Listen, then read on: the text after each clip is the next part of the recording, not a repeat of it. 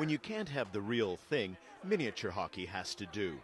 The 3-month NHL lockout hit hard in places like Buffalo, a wintry corner of New York State that loves its local team, the Sabres. With the games set to resume, fans say they're still upset, but more than ready to forgive, if not forget. You hear so many people say, I'm done with it, that's it, I'm finished.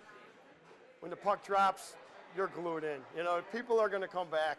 You know, it's just, they're going to be there. If they haven't been here for the game of hockey. In fact, the Keenest fans were there just to watch their team practice. Players had only a week to get ready for opening night of this shorter than usual season. Some teams have cut ticket prices and offered free food to coax back supporters fed up with the third lockout in 20 years. You know, you say you're sorry.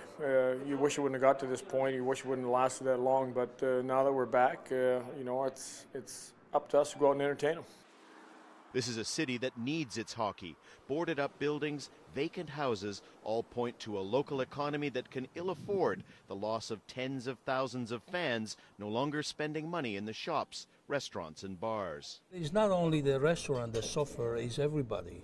It's the taxi cabs, the people that sell the beer, the people that they own a hotel.